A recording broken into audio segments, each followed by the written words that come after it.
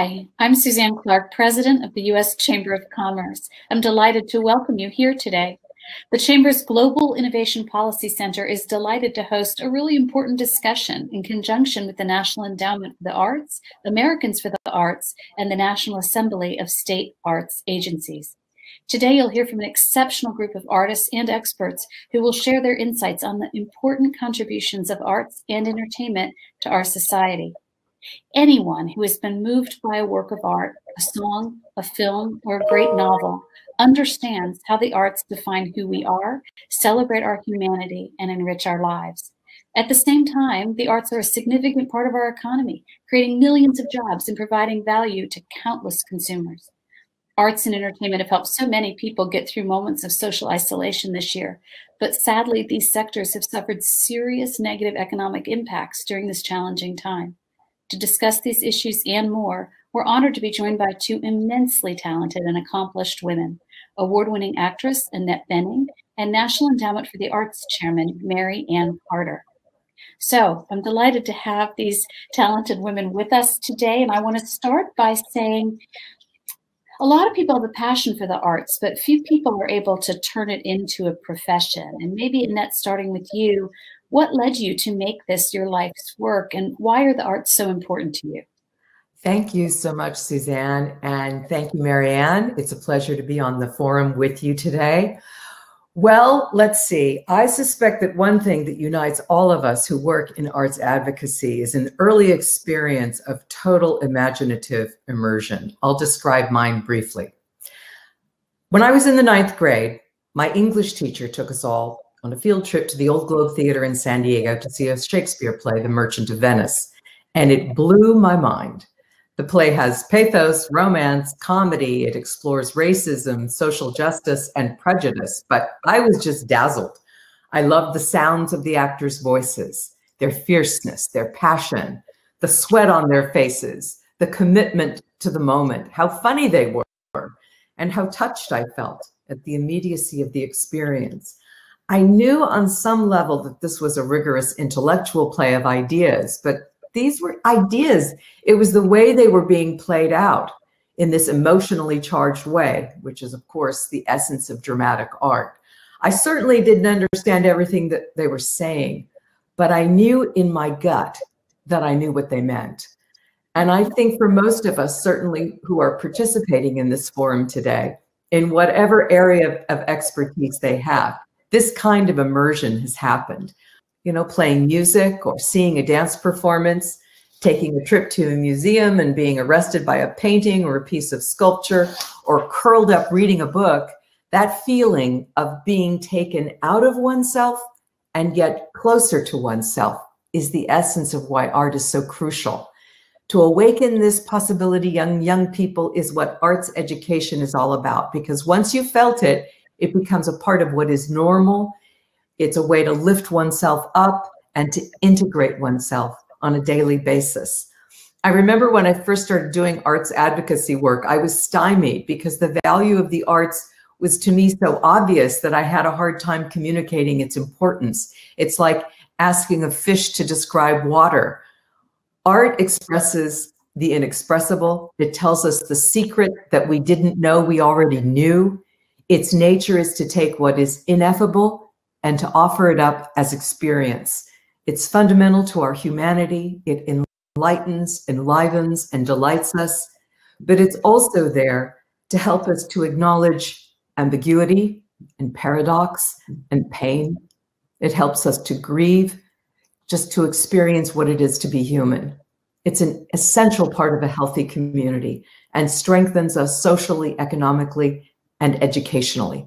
Many others today are experts on the role that arts plays in our economy, and they will speak to that. But one big statistic that I can throw out is that the creative sector employs 5.1 million people, earning a total of $405 billion a year. We're talking not-for-profit and for-profit creative industries employing artists, educators, entrepreneurs, vendors, policymakers, and funders. A broad range of jobs spanning many disciplines like performance, what I do, in film, TV, or theaters, dance, music, design, visual art, digital work, That is websites, gaming, augmented and virtual reality, crafting, writing, and more. For me, Suzanne, this work is a way of continuing to say thank you. So thank you, and thanks for including me today.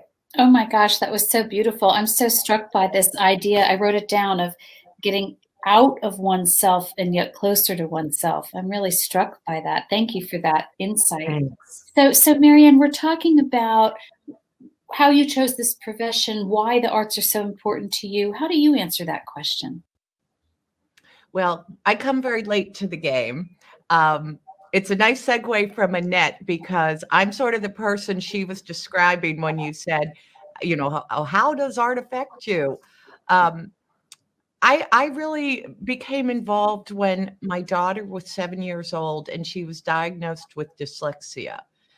And we knew a traditional classroom environment wasn't going to be successful for her.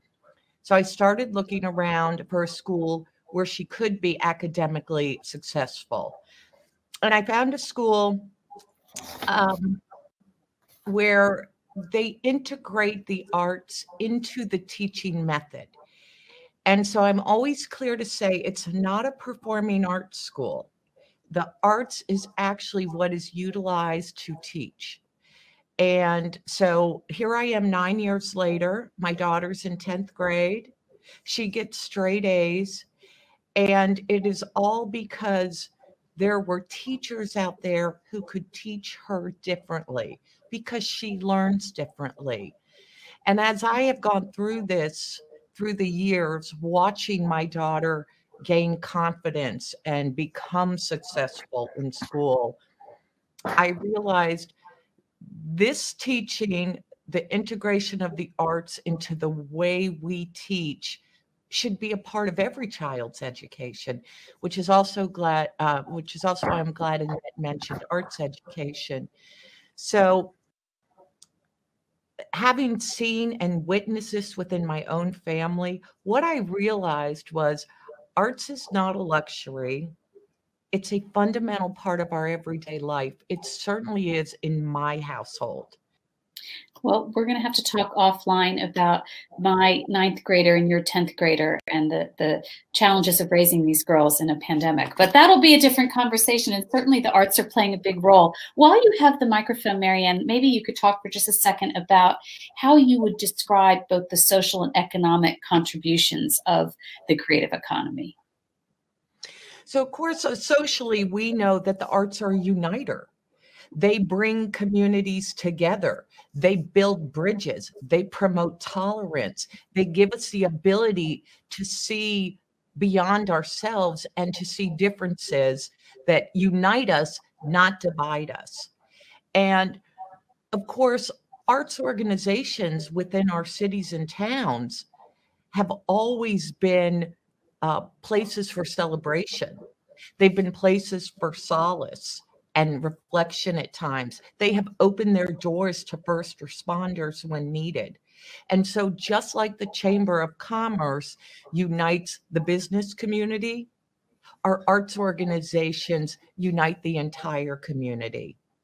But they are also economic engines for our cities and towns. The arts bring in $877 billion to the U.S. economy. That's 4.5% of our GDP. That is more than warehousing and manufacturing combined. It's more than construction. It's more than agriculture. And so by making sure that our cities and towns, working with our chambers and other community activists, keep the arts alive and well, that's what's going to keep our communities live and well. And that's what we need right now, especially. Almost every community is going to need some kind of economic recovery, and the arts can and should be a part of that economic recovery. I think that's right. And that linkage between business and the arts and communities is just so important. And so, Annette, turning to you, as you think about the same question, the social and economic contributions of the creative economy, but also the artists and creative workers who make it possible, what do you think about? Thank you, Marianne, for what you said so eloquently. I really appreciate that. And I appreciate all of the work that you've done during your time at the National Endowment. Thank you for that. Well, of course, right now, what we're experiencing is the losses because they have been seismic. The arts and the live events in particular were the first to close and will be the last to reopen. There was a recent survey done with mayors to look at the social, public health, and economic impacts of COVID on our cities. And more than half of the mayors placed arts and cultural institutions in the eventually or never returning to normal categories. This has decimated our community. We have suffered billions in losses with a ripple effect on audience spending at local businesses, parking garages, restaurants. 95% of artists and creative workers have lost income, with 63% remaining unemployed nationwide. And of course, as we know, those numbers are higher among people of color, Black, Indigenous people, and those communities. And this is all according to the Americans for the Arts survey. Many artists, including myself, although I don't usually call myself an artist, I would just say an actress. But anyway, many people, including myself and friends at the Actors Fund being an entertainment community fund, which helps people in the performing arts behind the curtain, in front of the curtain, behind the camera, in front of the camera. It's for everybody in entertainment, but it's called the Actors Fund. And we've appeared doing virtual benefits, concerts to help raise money to support healthcare initiatives, art causes, and organizations that are suffering hardships. Of course, as we all know, because we've watched so many of these, artists are also lend their time and talents to perform and produce products that help the public to combat isolation, raise morale, and empower people during this time. Stars in the House is an example, just one of many, many. It's a show that's done daily on YouTube by Seth Rudetsky and James Wesley from their apartment in New York to benefit people in the performing arts all over the country. And they have people watching from all over the world, and you could watch and contribute to the Actors Fund that way. And the Actors Fund has been amazing in terms of being able to directly help people with financial aid. Also, artists have been able to use their skills as critical advocates for voting, for voter registration, and political and social justice initiatives like Black Lives Matter, for instance. Mm-hmm. And funds have been created like the Actors Fund, Emergency Relief, Artist Relief, Music Cares, and many more, as I'm sure Marianne is very expert in, to help offset the financial losses to this community. But these funds cannot keep up with the demand, and much more is needed, of course. Well, I think you're so, well, I certainly consider you an artist. I think we all consider you an artist. But I think what's so important about what you're saying, and it does build on what Marianne said, which is that this is a community, right? The people in front of the curtain, the people behind the curtain, the people coming to watch. But I loved your reference to all the, ripple effects on businesses like parking garages and cafeterias and fine dining. It's just a really remarkable time for a lot of these small businesses, and I really appreciate you bringing that ecosystem into the conversation. Marianne, as you think about, maybe we won't ask Annette to comment on this because it would be unfair, but as you think about artists and creative workers themselves, how have they been impacted during this pandemic?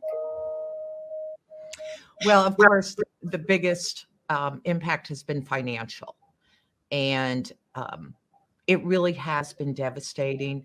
All the statistics that Annette just went through, they're probably even worse than that. This is just what people report. And it has been so detrimental, but it's also detrimental to society in ways that people aren't seeing. And so, for example, we fund organizations who go and work on arts programming in our prisons. And it has done miraculous work. I actually went to San Quentin and was able to view this in person. But the idea is we are giving a skill. So when these incarcerated individuals get out, they have a skill to go follow and to do something. And that impact is really important for society as a whole, because what we don't want are any of those individuals to end up back in prison. And think about our kids who right now are trying and struggling to learn virtually. They're not getting that hands-on arts experience, or they're not getting their music lessons in person, or their singing lessons, or whatever art they might pursue. My own daughter dances, and dancing over Zoom is definitely not the same as dancing in the studio. And so what loss to our children are we seeing? I talk about the elderly who are in assisted living facilities or memory care facilities, who are already so isolated just by the virtue of their circumstances. Yet we fund artists to go in and creatively work with them and give them things to do and let them unleash their minds, even if for a short time. Those people can't go in and help those already isolated. Imagine how isolated they are right now. And so, and the artists feel that. So yes, they have been so financially hit, but they also understand that the work that they do that changes society and makes society better is not in play right now. And that's going to have detrimental effects down the road. And we really need to think about that as a society. And I really want to thank Annette for all of her work with the Actors Fund. I actually did Stars in the House. I did a show with them as well. And the show was concentrated on the CARES Act. And we were able to provide directly or indirectly some financial support to more than 5,000 organizations. But as Annette said, there is so much more needed, and we all are in this together. So we actually all have to work together, no matter what industry you're in, because if we are going to pull ourselves out of this economic morass that we find ourselves in right now, we really are all going to have to work together. So let me wrap this up by asking you both kind of a lightning round question, if I might. And Annette, let me start with you. Is there a particular genre you find yourself turning to right now for comfort or solace? Do you find yourself reading more or listening to more music or watching more films? What's bringing you particular comfort or joy right now? I have to say, reading for me has probably brought me the most solace. And I just finished a great novel. I think it's the best novel I've ever read. I just read Middlemarch by George Eliot, which I'd never read. And I felt like this woman has explained everything to me about the universe that I never understood. It's been so joyous and moving to me to have this experience. So I would say reading would be the top of my list. I'm so glad to hear you say that. Now, of course, we're all going to rush out and read Middlemarch. I just reread The Gentleman from Moscow because I felt like I wanted the same kind of touch point. I missed the count, I think, when I'm not reading. Marianne, let me ask you a similar kind of lightning round question, which is, if you could get one message out there, just one message to people watching today, and it might be a less traditional audience than you usually reach, what would you want the business community to know about the arts? I guess I would want the business community to understand what the economic impact of the arts sector is on their communities. And Suzanne, in lieu of bragging just a little bit about the agency, on our website at arts.gov, we actually have state statistics, state data for all about the arts in a state. So for example, you could pull down California or Virginia where you are, and it will list the number of artists in your state, the wages and benefits in that state, where our presence in your state. And not only people just across the nation, but especially elected officials are constantly surprised about the numbers that we show. We all know art is beautiful. We all know none of us could have made it through this pandemic without a book or TV or movies or music or online performances. And so now I'm hoping that at least people understand the value of the arts in your life and making your life more enjoyable. But I still don't think people understand the economic impact. And that is a really important message to get across. So for the business community in particular, I think that is what I would stress. Well, I can't thank you both enough for doing this. It always reminds me I want to run out and listen and dance and sing and read and watch just listening to you. You're so inspiring. And I think spreading the message of what it takes to have a healthy, vibrant arts, exist in the United States is really important work. And I'm grateful to you both for being willing to spend time with us today and spread that message. So thank you very much. Thank you, Suzanne. Annette, so good to see you. Thank you very much, Suzanne and Marianne, once again, to be with you. I really have enjoyed it. Thank you. Thank you very much.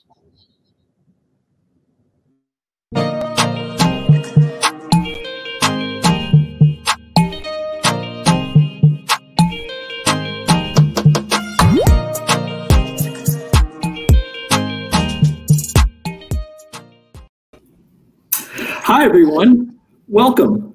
I hope you enjoyed hearing from Suzanne, Annette, and Chairman Carter just now. I'm Sunil Iyengar, Director of Research and Analysis at the National Endowment for the Arts. I'm joined here by Michael Seaman, an Assistant Professor of Arts Management at Colorado State University, with particular expertise in the fields of music, entrepreneurship, and economic development. I'm also joined by Randy Cohen, VP of Research at Americans for the Arts, which is also a co-sponsor of this event. As you heard in the last session, there are quite a few numbers out there attesting to the outsized economic footprint of the arts in everyday life. I'm going to try to unpack some of those numbers for you just now, and then share the economic outlook for arts industries, artists, and arts workers based solely on federal data. After that, I'll turn to Michael and Randy for their own perspectives based on numbers from the private sector. And finally, we'll talk about prospects for recovery and factors we believe will contribute to the overall resilience of arts businesses. So first, let me raise a few points about the arts and cultural sector as a whole. According to our federal partner, the Bureau of Economic Analysis of the Department of Commerce, the arts contribute over $877 billion to the economy. You heard Chairman Carter say that, and also Annette referred to some of these statistics. That's 4.5% of gross domestic product. It's a higher amount than the value added by such diverse sectors as construction, transportation, utilities, mining, and agriculture, just to take a few. Prior to the pandemic, arts and cultural industries employed 5.1 million workers with total compensation exceeding $400 billion. Another thing to know about the sector is that before COVID-19, it had been on a fast growth trajectory, expanding at twice the rate of the US economy overall. The highest growth industry in the sector is web streaming and web publishing. That's unlikely to change soon. This seems unlikely, but also in the mix, I would say, prior to COVID, were theatrical ticketing, arts-related construction, and sound recording, among many other growth industries.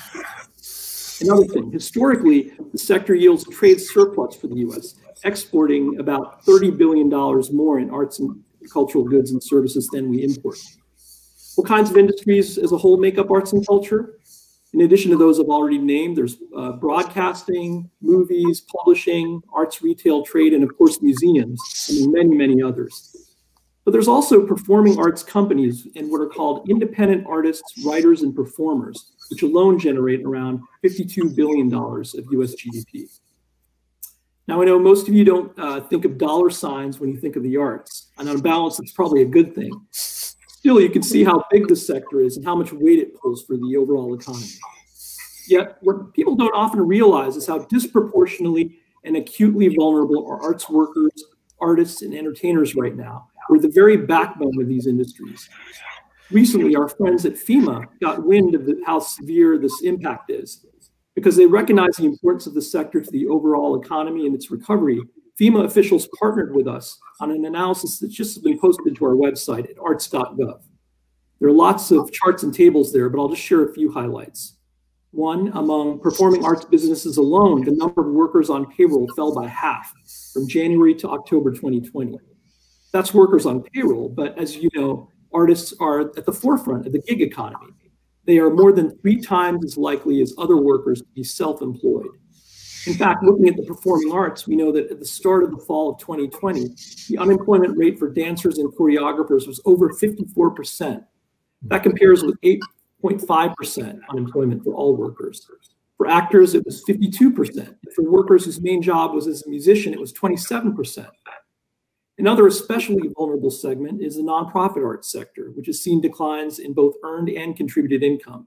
That's less giving and also less box office revenue. Among nonprofit performing arts organizations alone, revenue dipped by more than 70% from the third quarter of 2019 to the same period in 2020. So much of this, of course, is a hit to the demand side of the equation. The sheer volume of consumer spending on performing arts tickets has dropped fourfold roughly since the pandemic began because of stay-at-home orders, caps on attendance, and people's general inclination not to venture out during the pandemic. Add to that the fixed costs of many arts institutions and new expenses to comply with safety protocols. I want to end by saying that while I've spent all this time talking about the economic implications of the pandemic, we need to reflect on the consequences for social and civic engagement and the arts' contributions to healing and recovery, especially at such trying times as these. From other national surveys, we know that the leading motivation for going out to attend live arts events is so people can socialize and be with family and friends. We also know that arts participants are more likely than other workers to volunteer in their communities or do charity work. We know how vital arts education can be in nurturing social and emotional development and creativity. In short, we risk forfeiting other spillover benefits, not just economic ones, when we permit the sector to fall. So Michael, I'll turn to you first. I've painted a pretty stark picture, but I haven't talked about the hit to our nation's creative output. Last year, you did your own study with the economist Richard Florida. It's called Lost Art. Can you tell us what you meant by that title? Sure, Sunil, thank you. Basically, the initial impacts of the COVID-19 crisis was devastating to the arts and the creative economy. In March of 2020, Richard Florida and I decided we want to see if we could quantify what this impact would be. We knew it would be very, it would be enormous, but we didn't quite know how large, because this is something we haven't seen before. Through using data from EMSI and a bunch of other different sources, we started to analyze how significant this hit would be. And we came up with the estimation of basically between April 1st and July 31st, we would lose about 2.7 million jobs and about 157 billion in sales of goods and services. And that's over 111 industries within 9 clusters that make up the creative economy. Clusters like advertising and design, film and television, fashion. And keep in mind, these jobs included people that are laid off or furloughed, temporary, permanently. Some people lost their jobs entirely. You have musicians that lost tours and multiple gigs. You had filmmakers that had to push off entire films, Broadway actors that suddenly had nowhere to act. So in time, some of these jobs will definitely come back. But one thing that we found was incredibly important is the impact that the fine and performing arts received.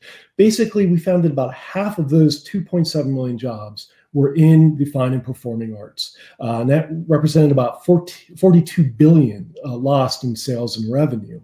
And the other thing to think of is keep in mind that many people in the creative economy and the arts have several jobs. It's not uncommon for one person to work in film, to work in music, and to also perhaps work in theater. So this combined with loss of jobs in other elements of the economy, such as food service and such, it really is a crisis situation. An interesting point we did find, though, is how this played out geographically. Usually you think, well, the creative economy, the arts, it's a big city thing. It's a big city on the coast, Los Angeles, New York, the Third Coast, Chicago. What we found is yes, in terms of the size of the numbers, definitely New York, Los Angeles, Chicago, that really were leading the pack. But when we looked at the size of the concentration, the percentage of the creative economy, smaller places really stood out, whether it's cities or states like Las Vegas, Orlando, Vermont, Nevada, Minneapolis. These were actually hit harder than some of the bigger cities. And it really leads you to that, art and creative economy, it's everywhere. It's rural, it's urban, and it's not just a big city thing, it's a United States thing. That's great. Thank you for that information. It's sobering, of course. Turning to you, Randy, what have you found in your own research about the toll of the pandemic on arts organizations? But I guess I'd like you to talk a little bit about on artists and and creative workers too, what the toll has been, especially maybe those from historically disadvantaged backgrounds. Sure. Thanks, Sunil, and hi, everyone. Great to be with you today. Since mid-March, when the pandemic really took hold in this country, we've been surveying artists and nonprofit arts organizations, close to 30,000 artists and about 20,000 nonprofit arts organizations on the human and the financial impacts. And you've been hearing it's brutal. And but certainly what we've found is that virtually every arts organization out there has had to cancel events, cancel exhibitions, and that's resulted in 484 million lost admissions, we estimate. And you can put that into a dollars and cents piece as well. $14.8 billion in lost income for these arts organizations. And, they've been finding ways to cope with it. A third of them have had to reduce or furlough staff. Over half of them are still closed, and some have reopened and closed. And the biggest area are barriers to reopening. And this is the big thing, right? If you can't open, how are you going to do business? How are you going to serve the community? But what worries people is customers unlikely to attend, government restrictions, and just the organizations don't feel it's safe yet for audiences. And for the artists, it's just impractical to produce. So no surprise then 10% of organizations have major doubts that they'll see the other side of this pandemic. On the other side, on the artist side, over 60% are fully unemployed as a result of this. 79% have lost work and income, or 95% have lost work. And if you put that to a dollars and cents, they average a $21,500 a year loss in creative income. And to your question about Black, Indigenous artists of color, they've seen it a harder time than white artists. They see higher unemployment rates, and they expect to lose a larger share of their income in 2020 and again in 2021. So very challenging times for the artists and the organizations themselves. Thank you, Randy. So I know for those out there who are hearing a lot of gloom and doom, just wanted to point out that we've had some conversations, and there are certainly some clouds we hope are starting to part. We just mentioned a few good signs, and then I'll turn it over to you. As many know, there was a $15 billion cash infusion through appropriations signed into law a few weeks ago that would support operators of live arts and entertainment venues, cinemas, and museums, for example. We also know that many arts organizations excel at local community development, local community engagement, and have benefited from strong community partnerships, donors, and audience bases to help them get through some of these lean times. Meanwhile, among arts organizations that have managed to reopen successfully, they found innovative ways to monetize virtual arts experiences while reaching broader groups than they might have reached before. There's even been reported growth in book sales and music streaming. Marianne a while ago mentioned those forms of art. in 2020. So those are just some of the things that are on the positive side of the ledger, and of course we're looking for them all the time. So what other bright spots do you see? Michael, on your end? Yes. Demography is destiny. Right now, you have just over 50% of the country are either in the millennial generation or Generation Z. And that is rather large. So the other biggest generation is the boomers. That was about 68 million. There are 82 million millennials and about 86 million in Generation Z. So from age 1 to about age 38. And they, before the pandemic, were driving what is called the experience economy. Basically, the spending trends are much more about experiences, live events, and not just items. And you could see this with things like Coachella, going to 2 weekends. You had the rise of experience places like Meow Wolf, that's an experience, immersive art situation that's in Santa Fe, now Denver, Las Vegas. You have Artec House in Miami, a place too where you experience art. This was the growing trend before the pandemic. At the same time, the creative economy was really doing quite well. It was very robust. Then the switch got turned off, but this hasn't changed. These people are still here. It is the dominant trend and portion of our economy in terms of age and spending patterns. I would say once we can figure out how to open safely and effectively, we're not going to see the roaring 20s. We'll see the screaming 20s with the amount of fine and performing arts events that will be attended, ones that will be hosted, ones that will be thrown. It's just a matter of timing. Yeah, and I would love that, the screaming 20s, let's hope. And you were saying, as you were saying, the arts economy had been flourishing and was indeed on a growth trajectory just before this. So let's hope that stays true. So Randy, bright spots. Yeah, well, I think the research clearly underscores the screaming economy. That's fabulous, Michael. Look, when we get to the other side of this pandemic, and we're not sure when it is, but there will be another side, there's two big areas that are going to be priorities. How do we jumpstart the economy, and how do we reunify our communities? And the arts are going to be central to both of those.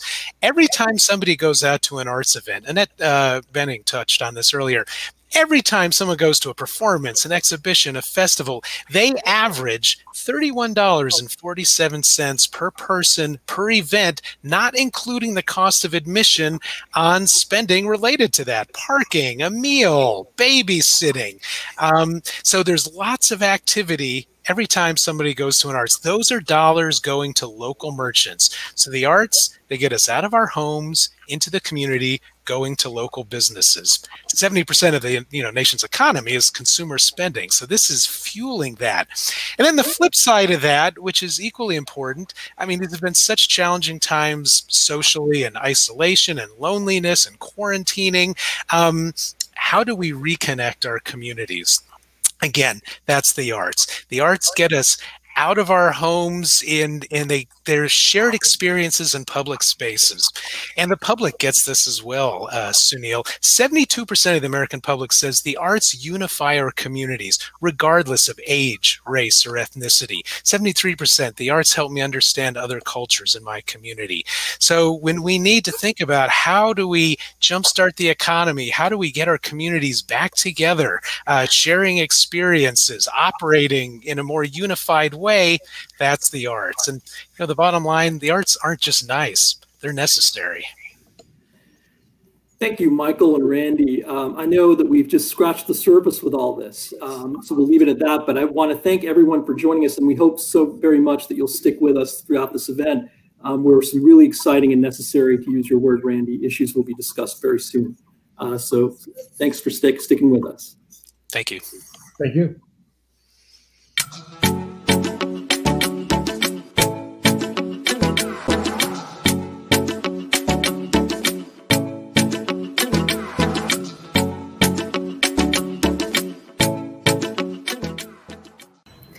Welcome. I'm Amy Webb, Director of Business Programs and Partnerships at Americans for the Arts.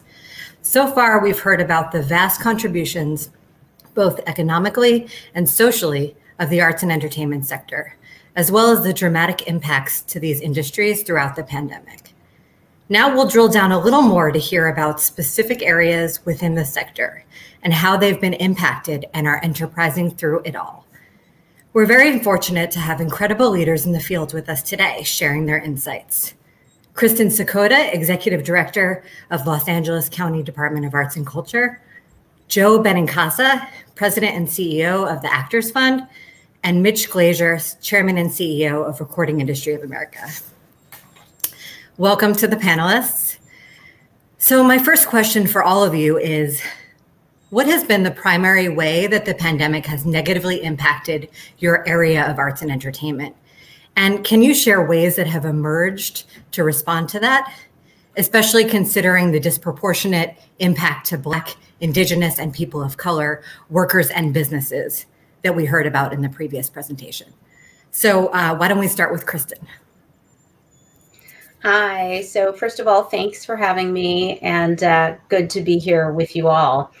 As Amy mentioned, I'm director of the LA County Department of Arts and Culture, and so we serve as the local arts agency for the largest county in the United States, which is Los Angeles County, a region of more than 10 million people, 88 different municipalities, and over 100 unincorporated areas. I like to say diversity is one of our greatest assets, and our field as well is very diverse. We serve primarily the nonprofit arts sector, as well as individuals and school districts, as we work in grant funding for arts nonprofits, arts education, creative career pathways, commissioning artists for civic art, doing research, and fostering cultural equity and inclusion. What we have seen, like so many others across the country and across the world, was really a devastating impact to the region's arts, cultural, and creative sector. In LA County, the arts and creative economy annually is more than $200 billion of economic output every year. And just the arts nonprofit sector that we serve annually has more than 13 million visits to the museums, the theaters, the arts centers, the arts education programs. And so all of that was shut down pretty much immediately. And so after that, in May, we saw not only everyone out of work, the venues shut down, layoffs occurring. We heard reporting that only 53% of the arts organizations felt confident that they would even survive the COVID pandemic. Now, of course, there were relief efforts, and we were so thankful to see those from across the field. Everything from Music Cares to, USA Artists and other arts relief fund, the Actors Fund, folks who are with us here today. But we did see a lot of segmentation in the relief for the field. If you're an individual artist, go here. If you're in music, go there. And so what we hadn't seen at that time was something significant to support the nonprofit arts sector. We later then began to see foundations coming online, like the Getty Foundation in Los Angeles and others. And so what we did to address COVID impacts from the financial point of view was, first of all, prioritize getting those grant dollars out. But second of all, we were able to access $12 million from the Federal CARES Act fund by the LA County elected officials, had that allocated direct to arts nonprofits as part of a small business relief strategy, and administered an LA County COVID-19 Arts Relief Fund for more than 300 organizations in the region. But I'll tell you, even administering the $12 million that was so critical, and 83% of those organizations saying they were going to use those dollars on payroll, the need in terms of the losses and unanticipated expenses that those 350, let's say, organizations showed in their applications was greater than $230 million of need. So we can see that this pandemic has been just decimating the field in terms of activity and in terms of dollars and cash flow. And so that has been really a critical need thus far. We also have seen of course, funders like us and in private philanthropy doing a few key things: increasing the amount of dollars and stretching to give more to the field. We're also seeing greater flexibility. We've had to allow arts organizations to use dollars flexibly. And we've seen an increased focus on diversity, equity, and inclusion, including in our work as well. So for us, 95% of those relief funds for equity went to small and mid-sized organizations, as those are more likely to be the ones that are led by and serving Black, Indigenous, and people of color communities and other vulnerable communities. We also have just seen an increased focus on equity overall. And this is critical because, as we all know, we're dealing with a health pandemic, we're dealing with a resulting economic crisis, and we're dealing with the crisis straight on of racism and structural inequity. But all of those areas have seen the great reveal and magnification of structural inequity and racism, whether you're talking about the disproportionate health impacts of communities and folks disproportionately impacted by COVID, the economic crisis and the unemployment and the communities that are hit so hard, and essential workers that have to put themselves at risk, and the small arts organizations that may be serving or led by those communities, as well as straight on structural issues and social issues. So we've got to keep all of those front and center as we think about this moment of not only relief, but also how we're going to seed recovery, systems change, resilience, and really reimagine the field before us to preserve our cultural infrastructure and create new ways that have cultural equity at the core. So I'll stop there. There's a lot to say, and pass it on. Well, I'll start. You know, Mitch, and the so important what you're doing, Kristen, and we're so respectful of LA County's cultural commitment, you know, to the arts. You know, the story of the Actors Fund in 2020 is about preparedness and responsiveness and action. You know, our national effort to help everyone in the performing arts and entertainment has been focused on direct financial assistance, health insurance, and the services embedded in the plans like mental health counseling, career services, and addressing racial inequities through our human service programs. And just a word about the Actors Fund. We're called the Actors Fund, but we serve everyone in the performing arts and entertainment. We partner with all of the charities that are serving the creative community, from Music Cares to Will Rogers to Motion Picture and Television Fund. So we work very hard and very effectively together with these other charitable charities. The pandemic, you know, the Actors Fund provided over $18 million in emergency grants to almost 15,000 people around the country. That's at least 9 times the amount we provide in an average year. And within that total, we were entrusted by 17 organizations to manage their relief funds. Of the people served, 5 of 6 came to the fund for the first time, and we expect the need to be greater this year.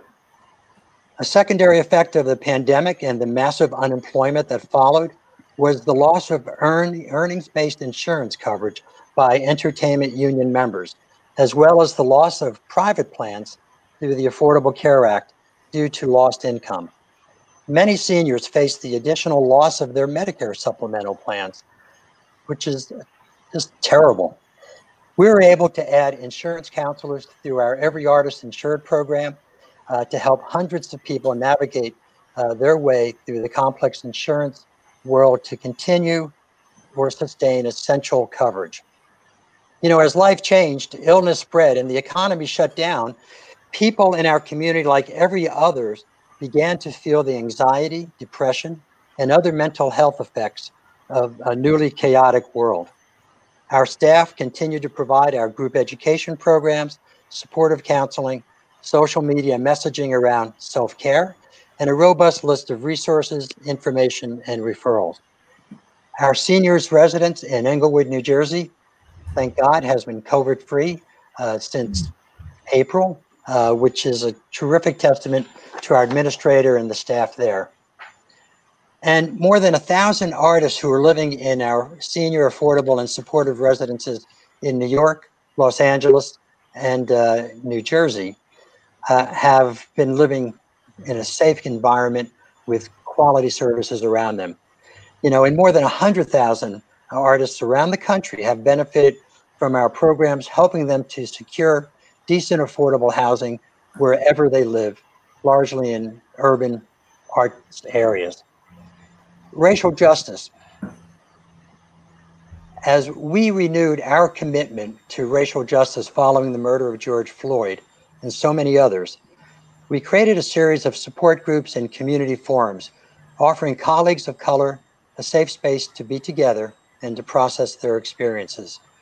These included sessions for adults generally and by gender, as well as sessions through the Looking Ahead program for Black youth, LGBTQ youth, and parents. You know, the Actors Fund is fortunate and has benefited from advisors who have done deep dives into the organization. Staff has been engaged in a way so that organic change is being made. Also, because our chairman is Black, that's Brian Stokes Mitchell, and a co-founder of Black Theater United. Also, the great director and trustee Kenny Leon has helped us. And also, Allison Wright, the head of talent and HR for Netflix, is working with our board to create and to help us understand, you know, what is needed by the, what we need to do to further create a diverse organization from governance down to the people we serve. More than half of the 36,000 people we serve are Black and brown. And our governance and the governance of the entertainment community isn't reflective of that. And we're determined to be very focused and deliberate in creating a very diverse governance and organization. You know, with regard to affordable housing, which is a tremendous need for artists all over the country, we've been powered by the use of private investment in affordable housing tax credits and similar tax code created investment opportunities.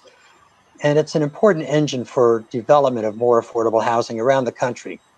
The Actors Fund is actually two corporations. One is our charitable arm, the Actors Fund, and the second is the Actors Fund Housing Development Corporation. We are busy qualifying artists to live in tax credit financed affordable housing residences, not only ones which we own, but those which are built by other organizations like ArtSpace. We developed an income calculator, which is helping artists average their incomes over 3-4 years to really determine if in fact they are qualified for affordable housing that is made possible. I'm very proud that in 2020, we did a $34 million expansion and renovation of our nursing home, which combined private philanthropy of $14 million with a tax-exempt bond, you know, of $20 million. I'm also very proud that this month we are breaking ground on the Hollywood Arts Collective, 150 affordable units in downtown Hollywood. We've completed the financing of a $95 million project. We're going to be raising more money. We're building a theater into this project, and also creating a home for certain legacy arts organizations in Los Angeles. We also completed renovation of our residence in West Hollywood, the Palm View residence, and it was a $10.4 million project. And we did it without one COVID infection. And it was complicated because we were moving people in and out of the facility on a regular basis. So we are committed to collaboration. Everyone in the arts is committed to a collaborative way of working. The way the Actors Fund is approaching collaboration is partnering with government, partnering with private investors, and with philanthropists to do good for the arts community. And I think that's the direction we're heading in. We do know that 2021 is going to be incredibly challenging because our industry will be the last industry back, whether it's Broadway or on sound stages around the country. But I think that with the help of good government and the generous, smart philanthropy that's out there, I think we're going to be able to help the arts community come back to life in probably a bigger and a better way. Well, thanks, Amy, for having us. And thank you, Kristen and Joe, for everything you're doing to help artists around the country.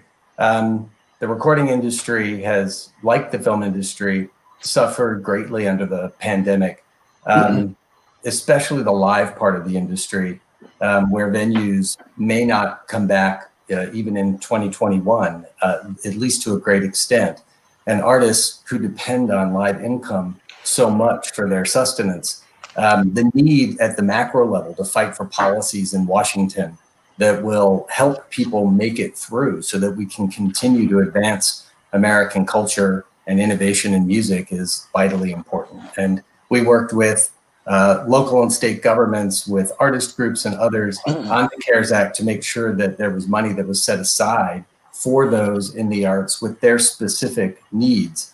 And it's incredibly difficult because a lot of times these are folks who normally wouldn't qualify for regular unemployment benefits in their states because they're independent contractors. And if they do have a day job where they do get a W-2, that's a small part of their income, but they're only receiving unemployment based on that part of their income and not the other parts of their income. And so we worked very hard with many groups to, in the current bill that just passed Congress as part of the last appropriations bill, to make sure that there's a mixed earner provision that allows a supplemental benefit for those who make a great part of their income not from regular W-2 income, which was extraordinary. And another giant piece of that bill for independent music venues and other venues around the country was the Save Our Stages Act, which put forth a $15 billion fund that independent venues that are really the cornerstone of their communities can use in order to make it through. Otherwise, can you imagine when the country is safe to reopen and all of those music venues that really form the place where you gather in a neighborhood, where you come together culturally as part of a community, and that add to our identity, basically, as Americans and the experiences that we have, if all of them were closed. You know, you have iconic venues in DC, like the 930 Club, and in LA, like the Troubadour. And I could go on and on listing venues in every single state, all of which are in grave danger. And if we lose them, we lose a key part of America. And so getting those funds put in and working with artist groups and the independent venues to get that was incredibly important. And we have more to do. In the spring coming up, we've got to fight for more appropriations for larger venues that are also in danger and that provide the same sort of benefits on a larger scale. So there's a lot of work to be done on the pandemic and on relief going forward to help sustain the arts. And, you know, artists are the ones who are always the first responders in many ways during a pandemic. They're the ones who hold the fundraisers to raise money for disaster relief. They're the ones who raise money to make sure that grants can be given to people in all professions. And so I think it's important that we remember that we've got to be there for them too. And, you know, not everybody is a celebrity. There are a lot of hardworking artists out there who need sustenance during this time. And I would just say on structural inequity, which has become such an important issue this year that both Kristen and Joe touched on, the music community, I believe, has really sort of come forth with sustainable programs and plans, creation of new entities to make sure that inequity isn't just something that is a news topic for a day and goes away. But in the words of a couple of folks who started a movement at a label, the show must be paused. And people need to take a step back, look at structural inequities, both in our own companies, in our disciplines, and in society generally, and to figure out how they can contribute. Every record company has initiated sustainable ongoing task forces. They have all put together plans to address structural inequities going forward. And importantly, new organizations like the Black Music Action Coalition have been developed to make sure that they have representation going forward at every level so that a continuing discussion can be had. So it's not just a 2020 or a 2021 focus, but it's a sustainable focus that the arts can contribute to going forward. So I think a lot of innovation has come out of the pandemic. There have been in streaming services for music and for film, a lot of advancements. Those are sort of silver linings where there may be benefits that ultimately come out of this that help them all forward. I'm hopeful that, you know, as people pull together out of all of this destruction, that the pandemic has caused, that there will also be some silver linings and some benefits and technological advancements and ways for artists to reach their audiences, ways for us to reach each other like we're doing right now, will continue to progress, and those won't just be flash in the pans either. So we're gonna try to be optimistic, thankful for the aid that's been given, thankful for organizations like the Actors Fund and LA County who care so much and do so much to actually get funds out to people and continue to work together and just not stop or forget until it's done. Thank you all for those remarks and for everything you're doing for the sector. We really need all of the power behind your organizations to help us get through this. So this question is for Kristen and for Mitch. Going back to what we heard earlier in the event about the interdependency between industries like bars and restaurants, like tourism, like small businesses with the arts, as well as what we know about its usefulness in addressing both civic and social issues. Can you speak to why the arts are central to healthy businesses and communities? Mitch, why don't we start with you?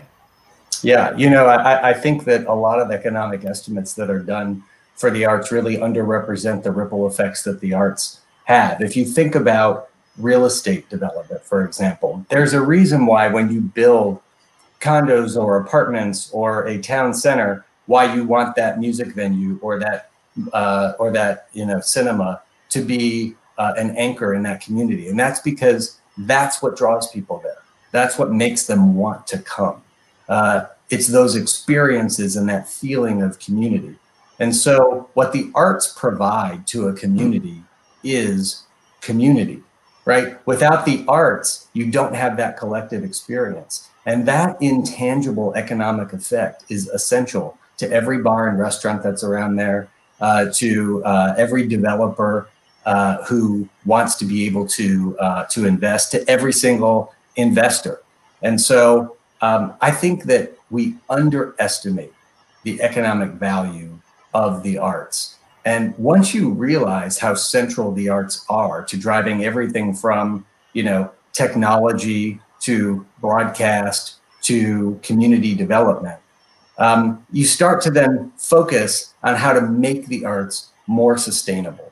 I've never seen any sector where the people who are a part of it have such a passion and probably, since it's a calling, would do it no matter what. But to take advantage of that and to not support the arts in a way that accurately reflects the economic impact that they have is not just unfair, it's also short-sighted. And I think there's a lot of really good economic reasons to invest in the arts. And so we're going to continue to push with lots of other organizations to make sure that whether it's government partnerships with the arts or private partnerships with the arts, that people understand the investment and that we try to accurately reflect the value that arts have to our economy. So I couldn't agree more. I think Mitch has made some excellent points. And just to highlight the economic interdependence, when I mentioned earlier that LA County has an arts and creative sector that is more than $207 billion of annual output, that includes both direct and indirect employment, spending. So when folks go to the theater, when they go to the museum, they also then go to the restaurant.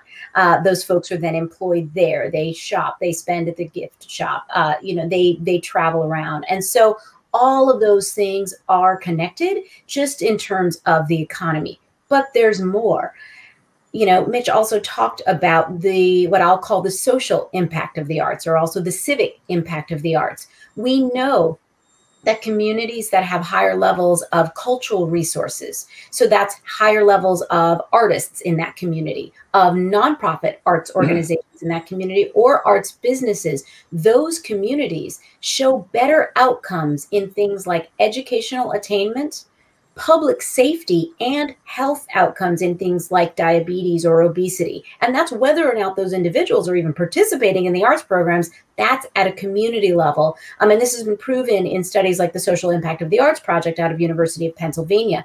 So we know that arts are really also a form of a public good, increasing vitality, increasing healthy neighborhoods. And this in turn helps support the business community.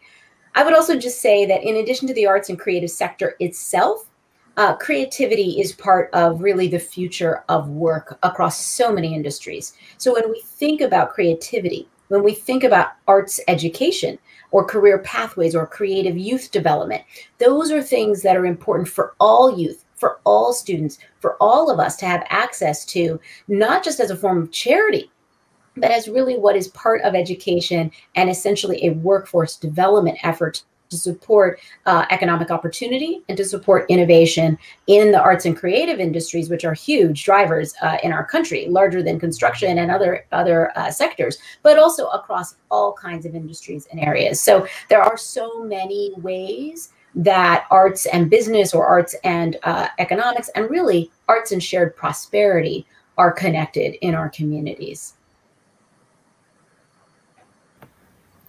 Thank you both. Mitch, I love what you said about the arts providing such an impact and that they bring communities together. That's what is community, right? As well as the economic impact being underrepresented and underappreciated. And that's so true. And I think that, you know, when Kristen was talking about those ripple effects and really kind of quantifying that, it's our job to really kind of shout that from the rooftops and make sure that people understand that interdependency between the arts and other sectors.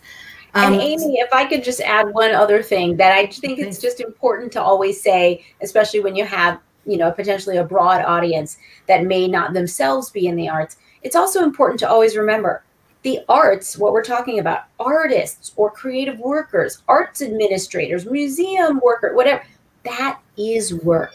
So the arts also is employment. Arts also are businesses, and even nonprofits doesn't mean they're not earning revenue. It just means they don't have shareholders. So all of that is really important to also know. This is work. It's creative work. It's not just the person who wants to kind of do it on their own and a hobby. That's also incredibly important, art making for community. But arts also is business and is employment. Absolutely. Thanks for pointing that out, Kristen. So finally, we have a lightning round question. So in 1 minute or less, starting with Joe, what is the single most critical way the public and private sector can work together to equitably address the negative impacts to our creative ecosystem so that we can continue to thrive once we can safely resume work? Well, I think it's a good government combined with philanthropy and just leadership within the arts community. But bringing all those things together, I think it's incredibly important. And, you know, when I think about development, let me go back quickly to development. We built a residence in downtown Brooklyn with the theater in it and a home for the Brooklyn Ballet. And that was like the pivotal thing to turn around downtown Brooklyn. It brought 80 different nonprofit groups into the theater to use. So I think, but we could not have done that without good elected leadership by our elected officials, good private investment, and good philanthropy. Now, I have to also mention that, you know, I think, Mitch, you mentioned this new era that I'm looking at, this live streaming. We just celebrated over 3 days, raised $2 million with TikTok, with Disney, and with a company called Seaview. We did a musical version created by TikTok performers, you know, to raise money for the Actors Fund of Ratatouille. That happened is amazing. So I think we're looking at a new era for the arts. It's going to exist in person. It's got to exist in person, face to face, but it can also exist in a digital world. And I think we're just scratching the surface on this new digital world. I think one thing that we've learned about partnership with the COVID experience and policy is that national, state, and local governments working together along with private agencies and public agencies to actually, you know, translate those policies and those dollars to actual distribution to those in need is crucial. And, you know, just looking at the mixed earner piece that I talked about earlier, states have to opt into that. So, you know, Congress can make the money available, but the state has to opt in and agree to have a mechanism to distribute it. And then folks like Kristen, who are on the ground, are key agents in connecting those dots to make sure that the dollars actually do their job. And so those partnerships are incredibly important from, you know, Washington to the state level, down to the state or down to the county and city level. And I think groups like the Recording Academy have done an excellent job of trying to connect those dots, but we all have to do more to try to connect those dots. Otherwise, policies without, you know, active distribution are meaningless. And I'll just add that, you know, to what's already been said, I believe in the silver lining and the idea of not wasting a crisis. So this moment of disruption does allow us the opportunity to move forward in new ways. And this gives us a chance to really redefine what it means to be a creative economy. And I think one of those things means thinking about it as a multifaceted ecosystem. It is fine and performing arts. It is nonprofit. It is creative workers. It also is the film and digital media industries, music, and there are government and local agency actors as well. I think especially for our audience that might be coming from a chamber of commerce, I think there are specific things you can do that others can do as well. One, include arts, culture, and creative industries as part of your platform, your strategy, or one of your areas of focus, so that partnerships in this area become a key that matches really our power in the economy, as well as our power in community and civic engagement. Make diversity, equity, and inclusion, or anti-racism, also an intentional part of your agenda, whether it's your board diversity or initiatives that you seek, because this has to be sustainable. That digital, transformation happening has never been sustainable for example, the dance community, or many artist organizations that come from BIPOC backgrounds may not have the same access to fundraising or technology. And so how are we going to make this sustainable with a DEI lens? And then, of course, encouraging those public-private partnerships and advocating for the same at the public policy and funding levels at every level, federal, state, and local. All of that will make a huge difference in bringing this home to all of our communities. And I just want to say one more thing, which is I'm sitting here in LA, and we are one of the creative capitals of the nation with one of the largest hubs. I used to be in New York City, which is also a cultural capital. And in fact, I took my daughter to that Brooklyn Ballet School that Joe was talking about. But there are artists and music venues and nonprofits and cultural happenings in every community, all over the country, rural, every state, city. And so wherever you are or wherever your Chamber of Commerce is, arts, culture, and creativity can be on your agenda. That's great. Thank you to my terrific panelists for sharing about your work and your insights into the future of our sector and how we can withstand this temporary setback. You've left us with a lot to think about. And to the audience today for being with us, thank you all. Enjoy the rest of the event. Okay. Thank you. Thank you. Thank you. Good speaking with you guys. Bye-bye.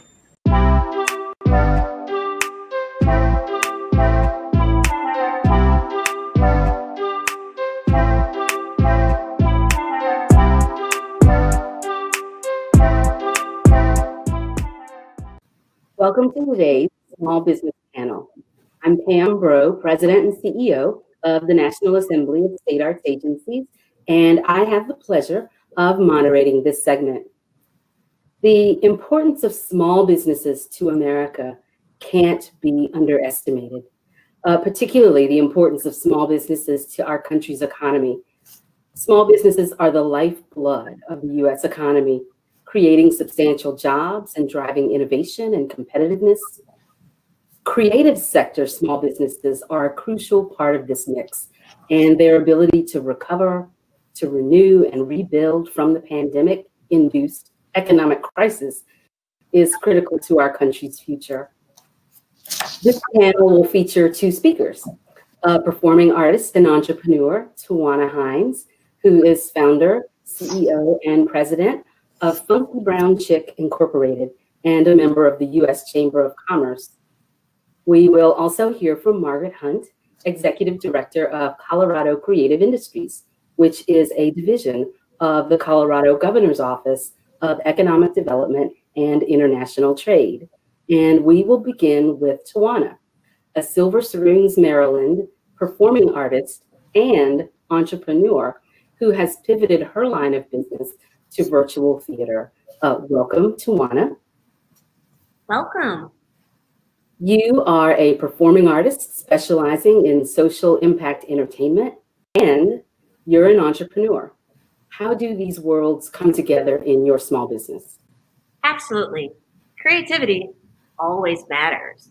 Whether we're talking about a small business releasing a new line of products or expanding their current line of business to add a second, third, or fourth, there's a lot of creativity, imagination, and bringing to life something that did not exist before. We see this in small business. We see this in the arts as well. And so creativity is such an important function of both business and the arts. And not only the creativity, but job function and job creation is important as well. As a performing artist, I have to hire audio people, lighting people. I have a speaking agent, I have a literary agent, and there are so many other people as well. And that's nothing to mention the people who are selling tickets at the theater itself, the people who are cleaning the theater, the marketing departments. And so I think the arts, just like any other small business, are important for creativity and job creation. Thanks, Tawana. And, the COVID-19 crisis has impacted your firm and so many other firms, yet you've been able to successfully pivot your creative business. Can you tell us about your pivot? Absolutely. One of the things that I think we had a leg up about is we have, since the beginning, been a very digital firm. So whether I was writing for outlets like NBC News, The Guardian, or any of the other people that I've written for, or performing at places like the Arena Stage, I was used to this idea that there was a digital component to it as well. Social media, promoting all of the activities that our firm was doing and me as an artist was doing as well. So there was always a digital component to our work. I think the thing that was interesting about performing theater in a virtual setting compared to an in-person setting is you don't know what you don't know. And I think many small businesses can relate to that.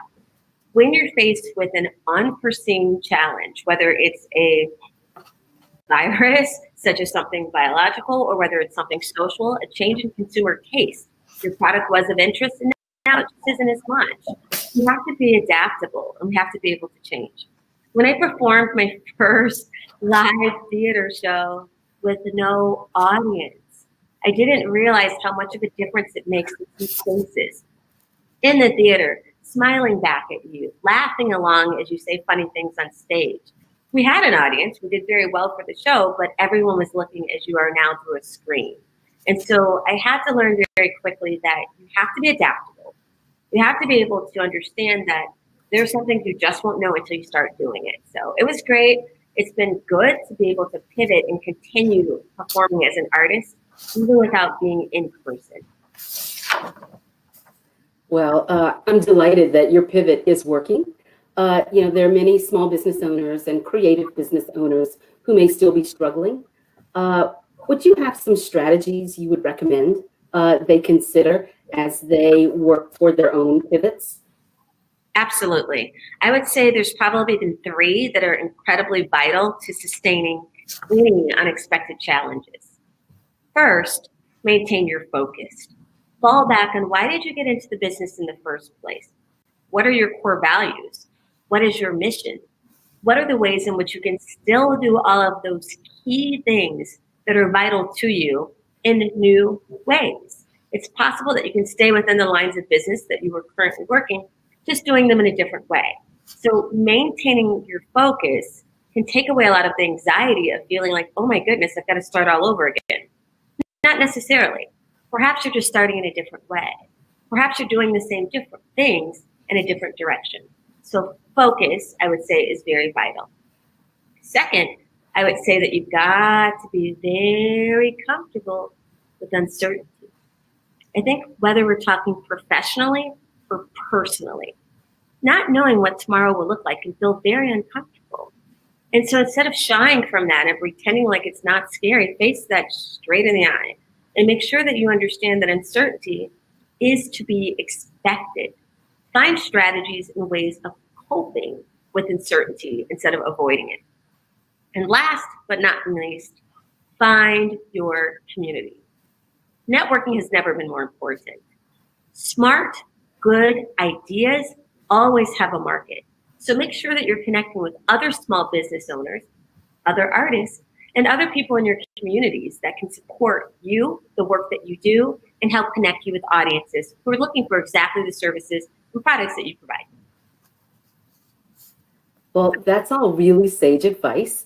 So Tawana, thanks first of all for your energy, for the inspiration, and again for sharing strategies with our audience.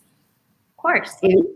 And now I'd like to hear from Margaret Hunt in Denver, Colorado. As the leader and the visionary behind Colorado Creative Industries, Margaret works at the intersection of economic development and creative industries development. And with a solid professional background as an economic developer and an arts background, she brings a unique and important experiences to her work. And so, Margaret, welcome. Thank you, Pam. Nice to be here.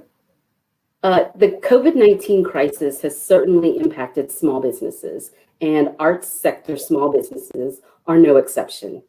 Can you begin by speaking to the impact on small arts businesses in Colorado, and perhaps share an example or two of strategies that small-sized arts businesses you're seeing are using for their own economic comebacks? Sure. Well, one example that is just fresh in my mind, because I just got off the call with the owner of a business. They were running a really successful music venue where they were also producing webinars and broadcast and virtual events. And they had employed a number of highly skilled technical sound engineers and lighting specialists and designers, and I think something around 16 individuals who are really at the top of their game in their craft. And when the pandemic hit, of course, it forced the closure of that venue. Interestingly, they have continued to do their work in new and innovative ways through online production. They're also now working with the owner of the building, who has agreed to sell them the building. And so we're working with them to help them find the financial tools, loans and grants to help them be able to move into this building permanently and be the owners, and help them find new sources of business for them to continue in this successful work. Because it's really important to us that we keep as many of our creative people in our state as possible. Prior to the pandemic, I should note that the growth in the creative sector in Colorado over the last 10 years has been around 25% in revenue and in jobs. So it's been in the top 5 leading employment sectors in the state. We don't want to lose these creative people in our state, because creativity and Colorado go hand in hand, right? It's part of our DNA, if you will, as a state and as a people. And so with a background in community and economic development, and also as an artist myself, this is a work of passion for me personally, and for the team in the governor's office, to ensure that they have the tools that they need to be able to innovate, to be able to stay alive during this terrible time, and to come out of this on the other end with new business opportunities and a new business model. Thanks so much for that, Margaret.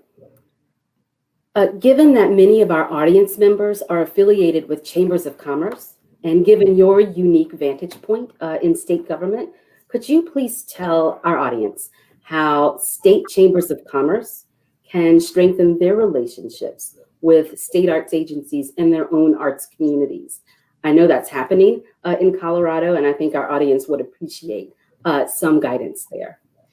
Well, I think one of the interesting things that we've done in the governor's office is that we are holding regular monthly calls with our state chambers and all of our members, local chambers, directly with the governor and with our team, so that for us as a government agency, as a state agency that continues to try to identify the needs of our communities, that we're working hand in hand with our local chambers and hearing directly from them about the issues and concerns that they have at the local level. And so, sometimes some very interesting opportunities present themselves during these calls, right? And so one very small chamber in a very remote part of the state was interested in initiating a mural movement. And they had a lot of questions about, how do you hire an artist?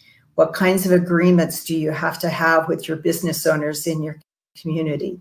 What if the business sells and the new business owner doesn't want the mural on the side of their building any longer? And so we've been working with chambers to help put together a toolkit for them to address this sort of. It's been an amazing grassroots movement, mural movement across our state. Not only because communities want to build community pride, they want to get people downtown shopping again and dining in the restaurants, but they've also been responding to the crisis of the pandemic, wanting to put up murals of hope for their frontline healthcare workers and to thank them and give them credit for the great work that they're doing. We've also seen a movement around the Black Lives Matter movement. So in response to that, and so we've begun documenting with the help of a graduate student at a local university who the artists are who are doing the work, where these murals are taking place across the state, what are the stories behind them, so that we can provide this kind of information to our local chambers of commerce so they can use this as a point of inspiration in fostering greater growth in their business community by bringing the community together through the arts. Thank you. Thanks, Margaret, and thanks so much to both of you, to both Tawana and Margaret, for sharing small business comeback strategies and guidance with us today.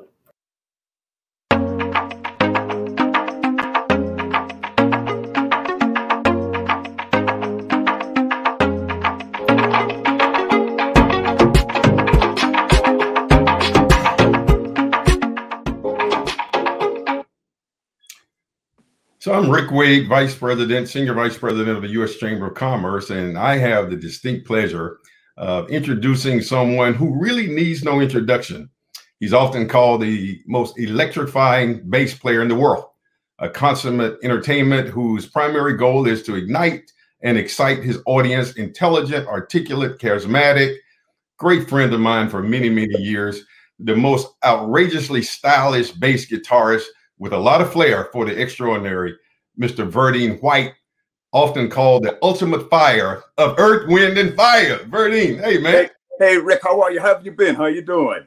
I'm good. It's good to see you, and thank you for joining us for this conversation today, starring role as we look at arts and entertainment in the pandemic era. Thank you for being with us. We might want to tell the audience that, we are great friends. We met many years ago, so this is not our first time, That's right. And let me be clear. I hope you see my set. I had to dig back in my memorabilia box and create the 60s, 70s room that I grew up in. Right.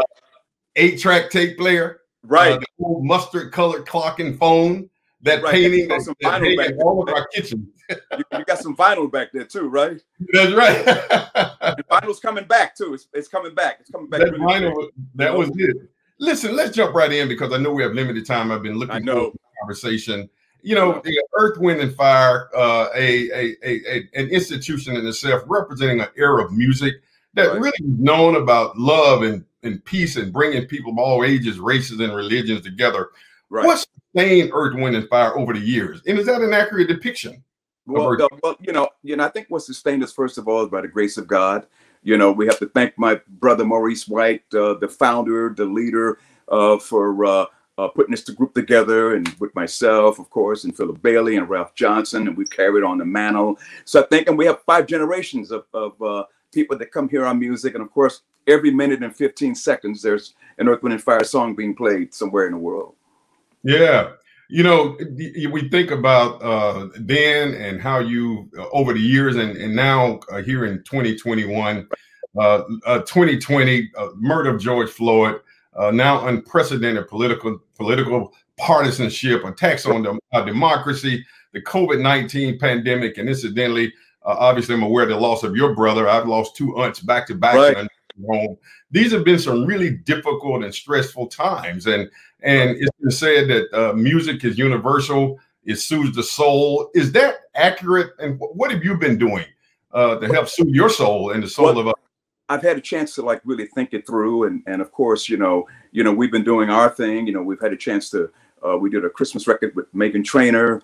We did a couple of great things this year, so we've stayed active. You know what I mean? You know, as a group, you know what I mean. We've been lending our hands. I'm part of the Music Artists Coalition with my good friend and manager Irving Azoff and Susan Jenko. You know, they're doing a lot of great work for artists, and I'm part of it and proud to be part of it. And then I have the Virginia White Performing Arts Center that was originally a brainchild of my wife's on 4700 in Avalon, where we give free food every Wednesday, drive-bys. And we were doing it before the pandemic. So I think what it is, we're all doing our part. You know, I think in me listening to some of the other people talk today and other artists talk, and yourself included, of course, you know, I think we all have to do our part the best way we can. That's right. And, you know, people may not know, obviously, we all know you were born in Chicago and raised there, but your father, Dr. Verdine White Sr., was actually a physician. Right. And so I imagine as we deal with the challenges that have disproportionately affected Black Americans and other people of color around the pandemic, that you see this in a really interesting, broader construct. Obviously, you had loss. We all have seen or know someone who's suffered. But any thoughts on the pandemic and how you have sought to navigate it during this difficult time? Well, we've all had to navigate. I think it's something that we've all had to make it up as we go along, day by day. Don't forget, this came out of nowhere for all of us. So there was no playbook, you know, even all the way down for us doing interviews like this. But actually, it's a good way to see you, you know. And I think we've all had to navigate and be creative and make it up as we go along. And my dad, being a doctor out of Chicago, being an urban doctor, we had to work in the urban community. You know, we had to work many times for free. You know what I mean, with patients and things like that. So I think a lot of times with our first responders, you know, everybody is doing their part and have to go back to the basics. You know, and as I said earlier, there's no playbook. So we learned a lot from our father about that too. Yeah, you know, I'm obviously very proud to say I grew up in the era of Earth, Wind, and Fire. And, you know, you think of songs like September, personal to me because my birthday is September 1st. All right. But tell us something about Earth, Wind, and Fire that perhaps people may not know. I mean, just curious about any thoughts about something unique or interesting about Earth, Wind, and Fire, your journey that we may not know. Well, of course, you know, it's been a great journey and a long journey.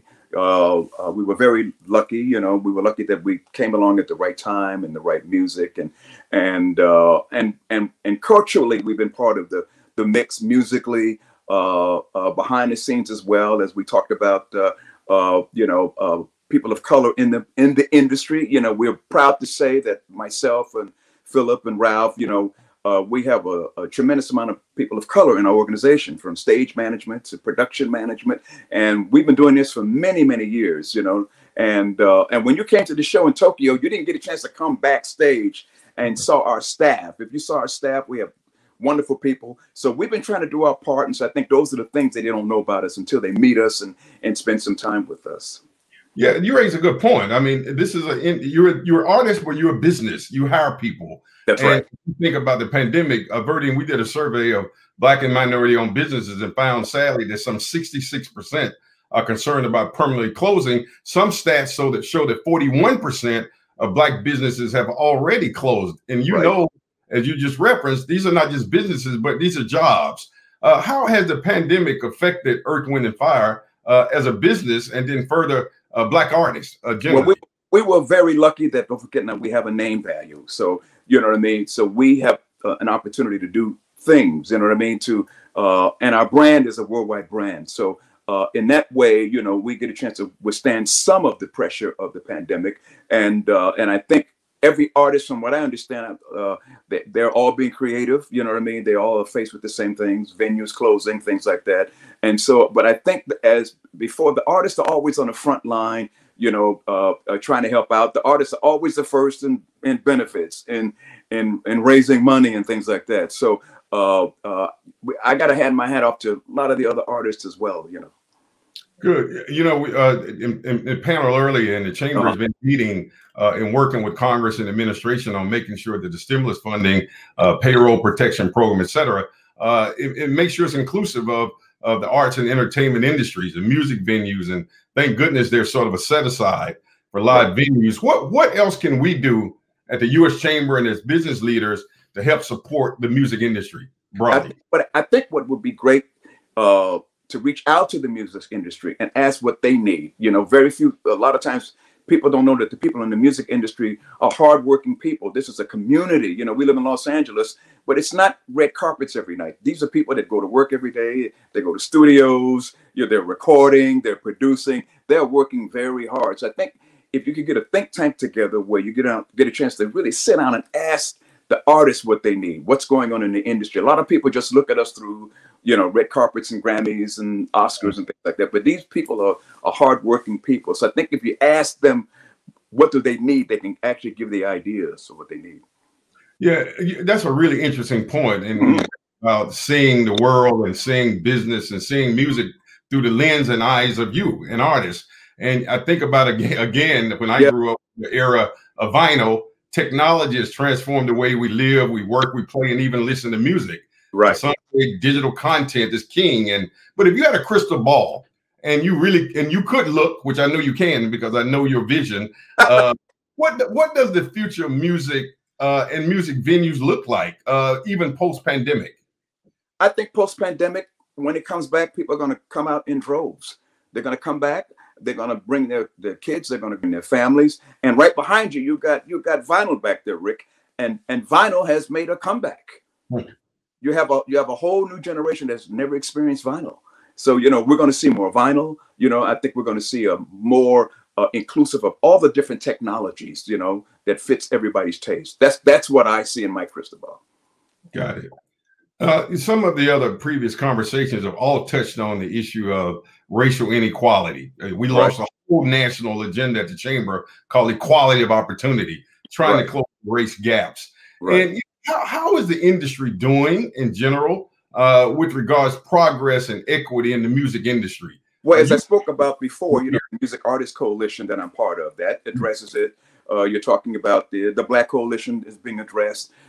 As I said before, you know, in our organization, we have a lot of people of color, you know what I mean, in our organization, you know, from stage management to accounting, you know, road management, things like that. So we are proud of the fact of it is that we've been doing the work, you know what I mean? And as I said before, you didn't get a chance to come backstage to see us. If you came backstage, you would see a lot of people that look like you. So I think the more that the artists and the people take the initiative, you have to take the initiative, you know, and I think that's what I see. Yeah, you know, for our audience, Verdine keeps referencing coming backstage. This is a quick story. In 2009, I was with then Secretary of Commerce Gary Locke to Tokyo, Japan, and I'm walking in the lobby, and somebody says, "Rick Wade," and it was Verdine and his team, and they were kind enough to invite us to one of their shows, and we were proud, obviously, traveling around the world as we advocate for business and industry to see Earth, Wind, and Fire is not just a U.S. A band, a group, but your message is truly global and universal. Right, right, and we met, of course, in Chicago several years ago, but you had to come to Japan to see us. So, well, I can't wait to see you again live and in person, my friend. Absolutely, I can't wait. You know, some say that we're in a new. There will be a new normal. There certainly would be another side when we think of the pandemic. Will we ever be back to normal? I mean, families have lost loved ones, jobs. Some jobs may never come back. Right. What does getting back to normal mean to you? I think that remains to be seen. But I am hopeful. The fact of it is that we are having conversations like this. I think we will figure it out. There's light at the end of this long tunnel, as I say all the time. And so I think we're going to be okay. I really think we're going to be good. You know what I mean? It's going to be a lot of work. It's going to be hard work. But I think if we roll our sleeves up and really go for it, you know, I think we're going to be okay. You know, you are very optimistic and positive, and I think you are deliberate and being optimistic and such a visionary. But I'm curious to ask you, if you will, what activities do you engage in to stay healthy, to stay hopeful, to have fun, to remain so optimistic? Books you read, any music you listen to other than that of Earth, Wind, and Fire? Well, you know, I still listen to great music, of course, people like Miles Davis and things like that, and now the younger people are turning me on to people like Tyler, the Creator, and all of those great artists, and also to keeping a positive outlook as much as you can, you know, exercising, you know, keeping your mind right, because that's a big thing in this pandemic, reaching out to people, saying hello, checking on people, checking in with people, because there's a lot of people who are by themselves. They have nobody to speak to. So I think that has a lot to do with it too. And I've been doing a lot of that. Yeah, you're right. And I mean, we have to place as much priority on our mental health as we do our physical well-being in these difficult times. And I do think that music plays such a important role in the work that you do and so many other artists. Absolutely. Yeah. With us just talking, you know, we've had a chance to have a few conversations, and that's always been fun. Just talk and kind of catch up a little bit. You know, normally we're so busy that we wouldn't have the opportunity to kind of kick it. You know what I mean? So I've been grateful for that. You know. Yeah. And, you know, my final question, because, you know, I could talk to you all day long. I know, Rick, we've got to do this again. We're trying to get so much in, but we got to have an hour. You and I got to have an hour. We certainly would do that. And we'll put some more records up in the back there too. And next time we're gonna play some Earth, Wind, and Fire music. So That's good. We move, man. So here's my last question. You touched on something about young artists. We work a lot. I work a lot with historically Black colleges and universities and young people in trying to inspire the next generation of business leaders. But if you had what is your message to aspiring young artists as you could give them the guidance and advice and wisdom, the kind of advice that has sustained Earth, Wind, and Fire over the years? Well, your advice. I think, first of all, it starts with the hard work. You know, it starts with knowing what you're doing, keep doing it, and also to ownership. I think ownership is the key. You know, own yourself, you know what I mean? Because don't forget, as we talked about earlier, this is a business that goes on and on and on, you know. Well, listen, there is a reason that you oftentimes referred to as the ultimate fire of Earth, Wind, and Fire. I mean, your constant motion, your enthusiasm, your energy, to the point of disbelief to some. And I just want to thank you for taking time to speak to us this afternoon. And we're prayerful for the music industry and for business and economy, and for us coming together as a country, as one country during these difficult times. And you play such an important role in that. Well, thank you so much, Rick. And we have to do this again. All righty. Well, we certainly look forward. Thank you again, my good friend, Irving White. Thanks, Verdi. Thank you.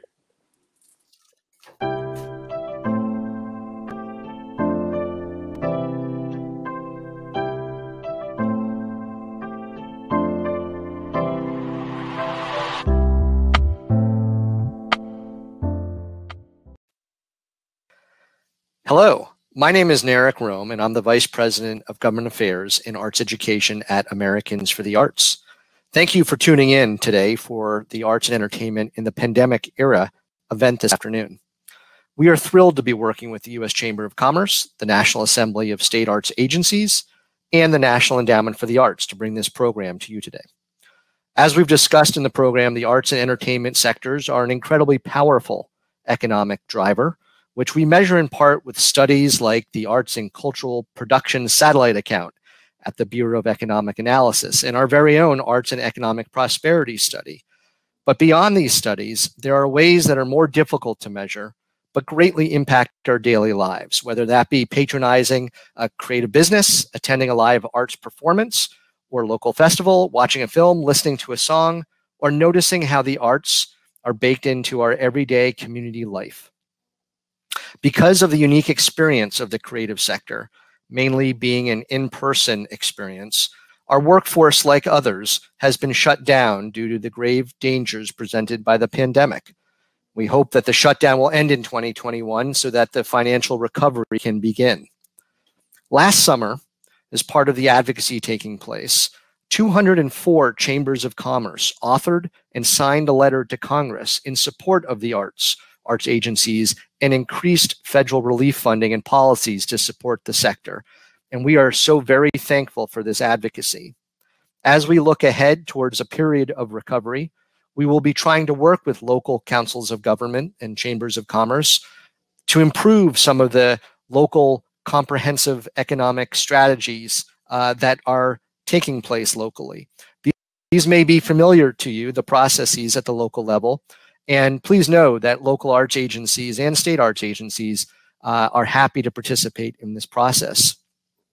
Some of the policies that we believe will help the sector that just were finalized are things like the second draw of the Paycheck Protection Program, which has already shown to provide over $13 billion to the creative sector, and more is needed. And we're happy about the inclusion of the Save Our Stages provisions and $15 billion for live entertainment venues. And we're also excited about the continued eligibility for creative workers in all of their individual and independent forms of work. Americans for the Arts has recently developed a national proposal called Putting Creative Workers to Work, along with over 100 partners in crafting this proposal. It's a 16-point policy proposal that is written for the new administration to outline what measures can be taken at a local, state, and federal level to support the sector at large through this prolonged recovery period. It's been endorsed by over 2,200 arts and creative companies and workers and shared with members of Congress and the incoming administration. You can learn more about that proposal in the follow-up resources sent after this event. So thank you so very much for joining us today. And please know that Americans for the Arts, the nation's local arts agencies and state arts agencies, are your local partners in economic and community development. I'd now like to introduce my colleague, Pam Breaux, the CEO of the National Assembly of State Arts Agencies. Pam? Thanks so much, Narek, and hello, everyone. Today, we've explored the social and economic contributions of the creative sector. We've also explored the disproportionate impacts of the COVID economy on the sector, with far too many closures and job losses, and the compounding crises on BIPOC creative workers and businesses. Champions for the arts and creative sector are at work in states and at the federal level, recommending policy solutions and resources for the sector's comeback. You've heard that from Narek as well. As these discussions continue, it's important to remember that the arts and creative sector can improve the health of the broader economy. We've seen this happen during prior economic downturns. The arts offer economic diversification and other qualities that make it a valuable asset as we seek a path forward from the current economic crisis. For rural communities, arts employment per capita tends to boost overall employment more strongly in rural areas than in urban areas. This is a meaningful benefit, given that rural communities historically tend to take longer to rebound from recessions. Regardless of the size of a community, the arts are a part of the solution.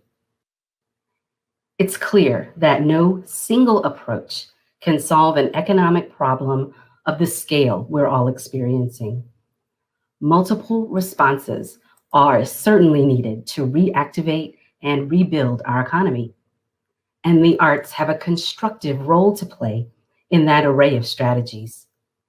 To help you understand more about how the arts contribute to a recovering economy, the National Assembly of State Arts Agencies is releasing new research and case studies on this issue, and we hope you'll find them both enlightening and beneficial. It's been an honor to work with the partners who presented today's program: the U.S. Chamber of Commerce, Global Innovation Policy Center, the National Endowment for the Arts, Americans for the Arts, and the National Assembly of State Arts Agencies will soon make materials and all the research referenced today available to you, so please keep an eye out for it. Thanks so much for joining us. Have a great rest of your day.